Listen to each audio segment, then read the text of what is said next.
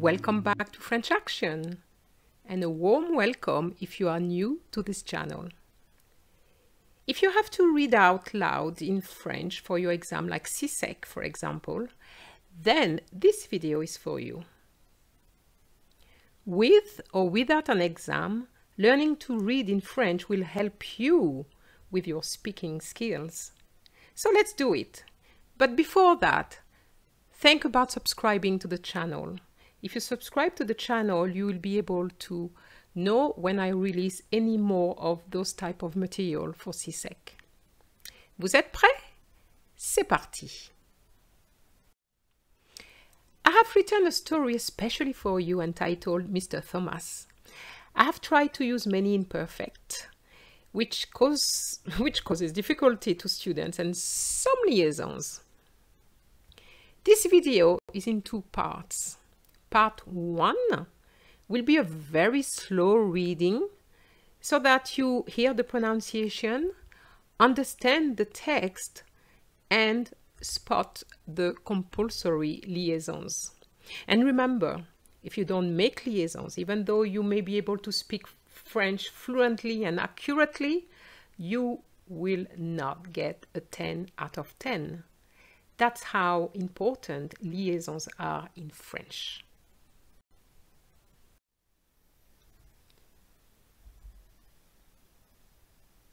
Monsieur Thomas est trinidadien, marié à une Barbadienne et vivant à la Dominique. Il habitait à Kingston, en Jamaïque, pour son travail. Il aimait beaucoup y travailler. Monsieur Thomas est un homme d'affaires et il se déplaçait souvent dans la région caribéenne. De temps en temps, aux États-Unis.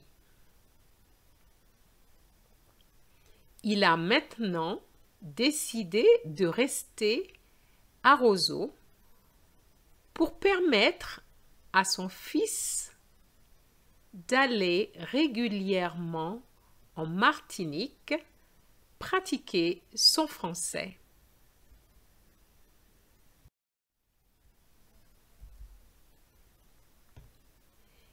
Il veut que son fils soit bilingue. Il a des amis martiniquais qui l'ont hébergé lors d'une conférence caribéenne et qui n'attendent que leur visite.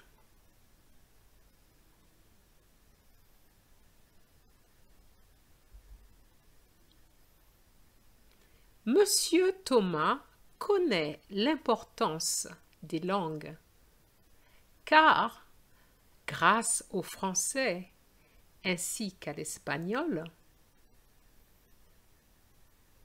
il a pu faire des affaires en or, en Martinique,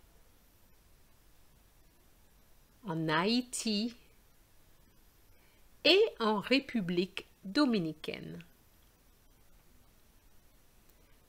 Pour son anniversaire de mariage, il pense aller se reposer à Sainte-Lucie avec sa femme.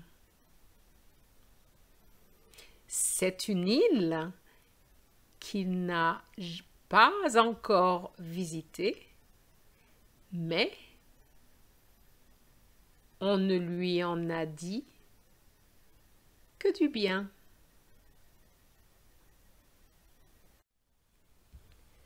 Now, part 2. I will read at normal speed like for the exam, but remember, it's not about reading very fast, but it's about pronouncing the words correctly without hesitation, pausing at commas, and dropping your voice at full stops. Vous êtes prêts? C'est parti. Monsieur Thomas est trinidadien, marié à une barbadienne et vivant à la Dominique. Il habitait à Kingston, en Jamaïque, pour son travail. Il aimait beaucoup y travailler. Monsieur Thomas est un homme d'affaires et il se déplaçait souvent dans la région caribéenne, de temps en temps aux États-Unis. Il a maintenant décidé de rester à Roseau pour permettre à son fils d'aller régulièrement en Martinique pratiquer son français. Il veut que son fils soit bilingue. Il a des amis martiniquais qui l'ont hébergé lors d'une conférence caribéenne et qui n'attendent que leur visite. Monsieur Thomas connaît l'importance des langues, car, grâce au français ainsi qu'à l'espagnol, il a pu faire des affaires en or, en Martinique, en Haïti et en République dominicaine. Pour son anniversaire de mariage, il pense aller se reposer à Sainte-Lucie avec sa femme.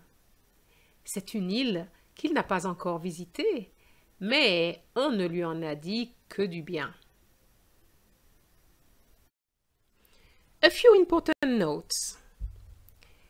Mr. Thomas, Monsieur Thomas, actually chose that name for a reason, because we could have that name in both languages.